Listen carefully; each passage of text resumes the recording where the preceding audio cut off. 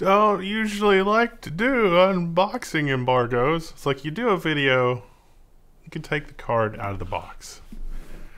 And yeah, 6800 XT. Ooh. Then under there is the card.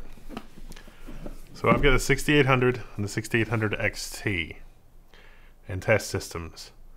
And I can show you the cards. These drop on Wednesday. So this is like your friendly reminder that's, hey, something's coming on Wednesday. But I can talk about 3090 performance.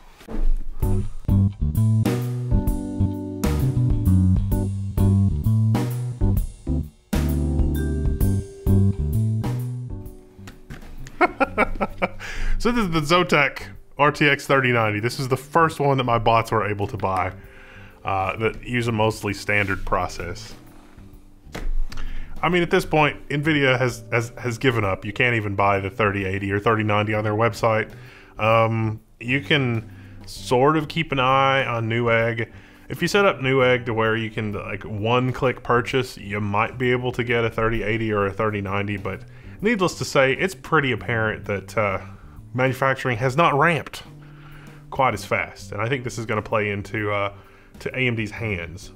So we've got the RX 6800 XT and the RX 6800.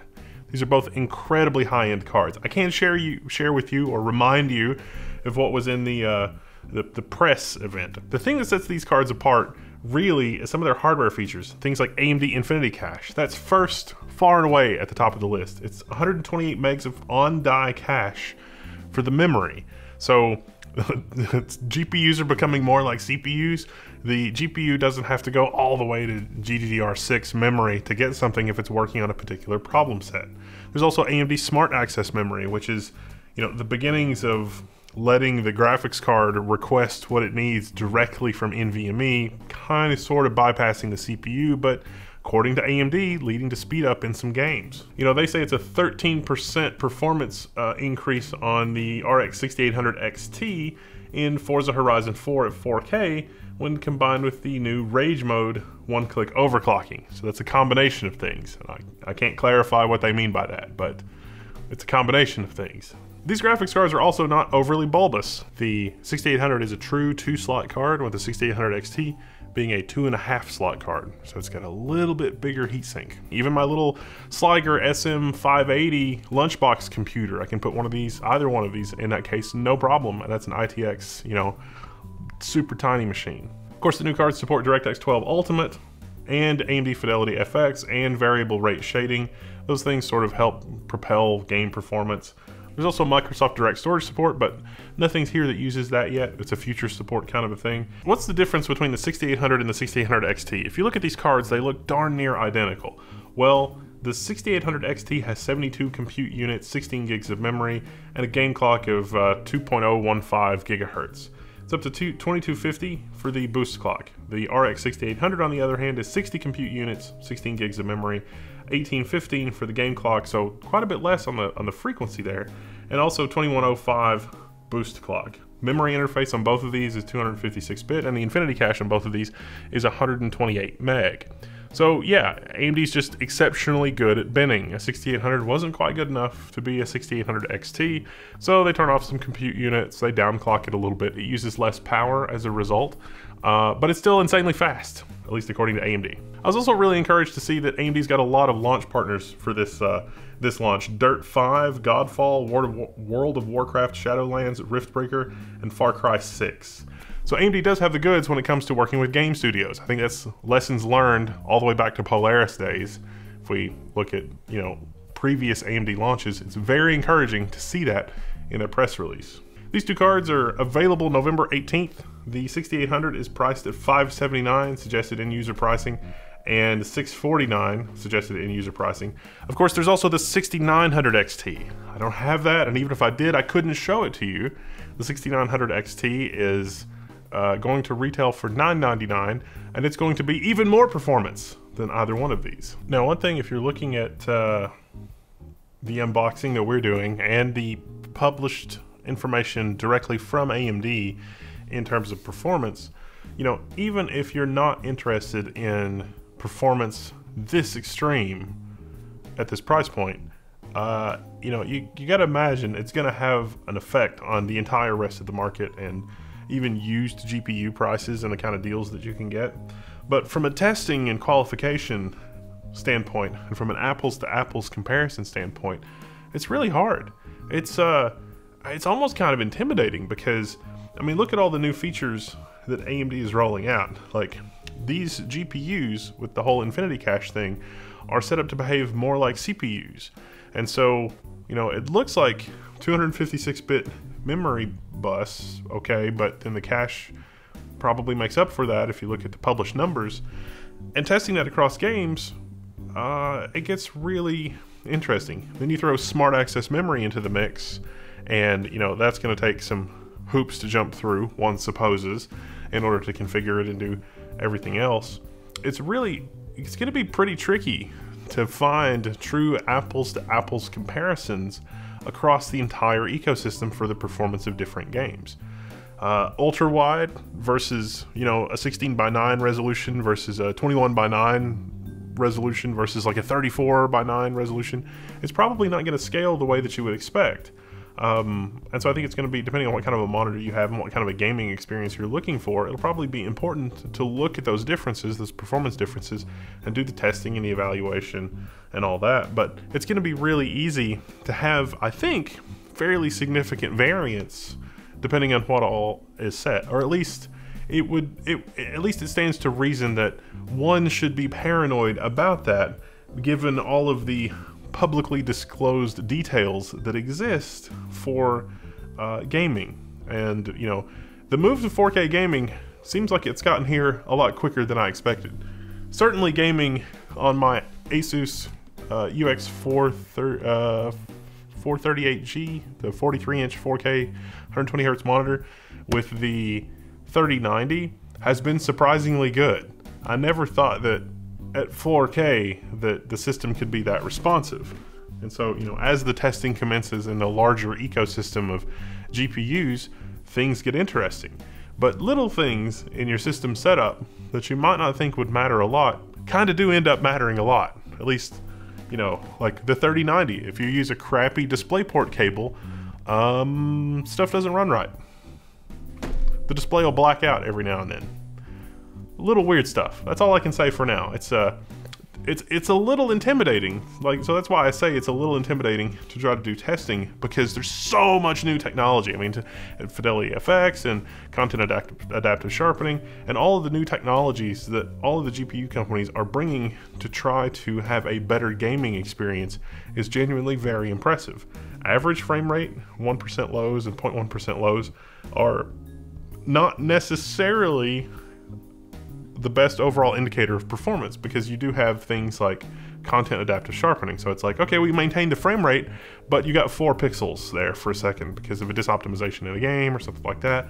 So it gets really weird. And like fully automated testing can also get really weird, because it's like, game, it's really important that you maintain 60 FPS no matter what, but what you're experiencing at 60 FPS, which it can do, it's not necessarily the same from card to card to card. And then ray tracing. Ray tracing is a whole, you know, there's a lot of variables, and I think it's a ton of fun to dive in and do all this. But I can see how some people would just want to buy something, plug it in, and game, and not fiddle with it. So it's pretty exciting times in the GPU industry. I mean, you know, you look at the 3070 and you look at the performance, and it's like, wow, you know, we were paying $1,500 for the 2080 Ti just a couple of months ago for absolute top tier performance. And now that same level of performance has moved down quite a bit. Even if you just look at Team Green Stack, the amount of compute per dollar you get, it's amazing. Why? Why would that be? Why would they do that? They would just, they're doing that out of the goodness of their heart, aren't they? That's got to be it. It's got to be it. It's just, that's what it is, right? I don't know. You'll know in 2 days. I'll know in 2 days.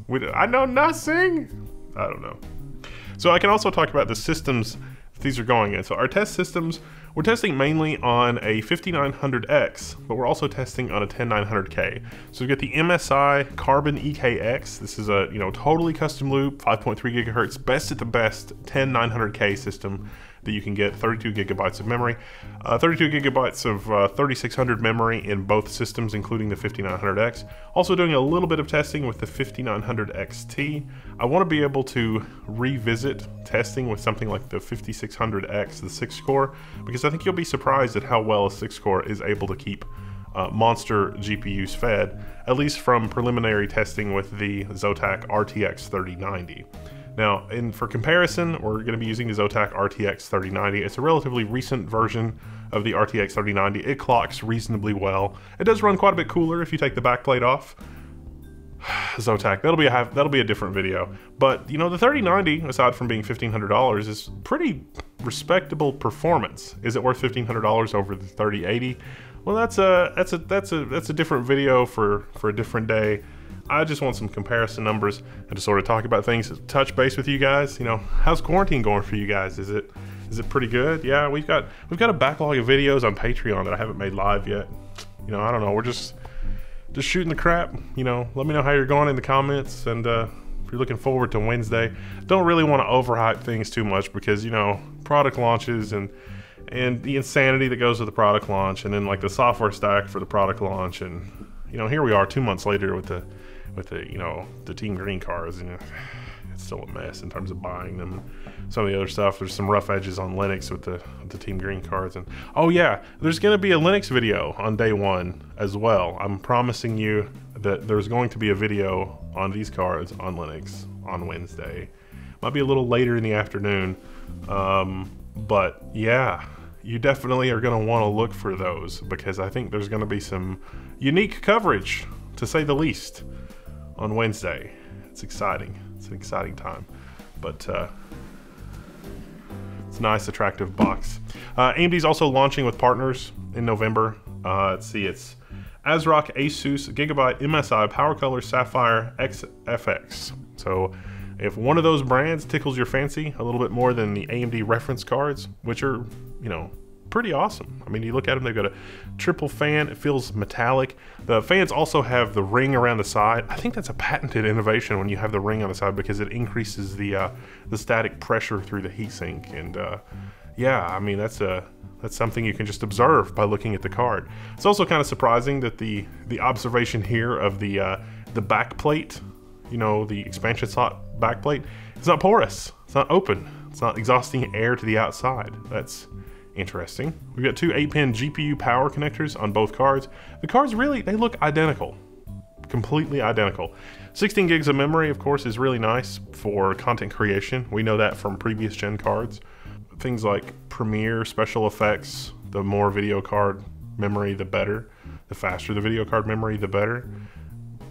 Infinity cache, like your GPU's more like a processor, you're able to cache certain transformational operations on the GPU. Seems like that would be good. Wait for the benchmarks. Yeah, I don't know. Just checking in with you guys, doing some good stuff, hanging out. Dr. Cuttress, his channel, Tech Potato, that's something new and exciting you can check out. He just set up Patreon. Plugged out a little bit. I always like talking to him. Super smart. Always, he's got his finger on the pulse of the industry. Wants to get a little bit more into the whole YouTube personality thing. I don't know. It's a blessing and a curse. It's fun sort of chatting with you guys. I mean, this is sort of an unconventional unboxing. There's not, Ooh. Kind of minimalistic. On the box it says it's PCI Express 4. I'm pretty sure we already knew that. So yeah, I don't know. I'm Wendell. This is level 1. Thanks for watching. Thanks for hanging out. Thanks for watching all the videos, even the ones that don't have anything to do with anything. I don't know. It's fun. It's a lot of fun. It's a lot of fun for me. I like chatting with people that have actual real problems and do actual real compute and sort of fun, exciting things. All right. I'm gonna go hang out in the comments now. I'll catch you later.